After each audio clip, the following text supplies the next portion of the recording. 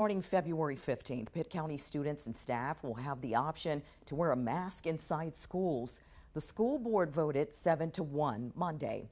Pitt County Schools Superintendent Dr. Ethan Lanker says they made the decision based on the decline in recent COVID cases in schools.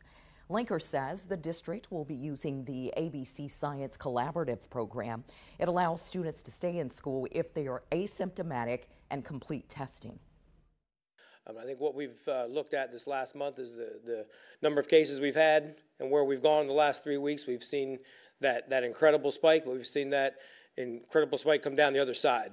We've seen the number of cases just drop off. Now it's probably closer to 80 to 90%. I think if they looked at that and said, okay, we're moving past this one, now it's time to go ahead and move forward. Lanker says the board will review mask options again during the next school board meeting. We also checked to see what other schools in our area are doing right now. Masks are still mandatory in Terrell, Washington, Lenoir, and Jones County schools. They're optional in Carteret, Pamlico, Onslow, and Beaufort County schools. And in Craven County, masks are still mandatory right now, but the school board will review this once again during next Thursday's board meeting.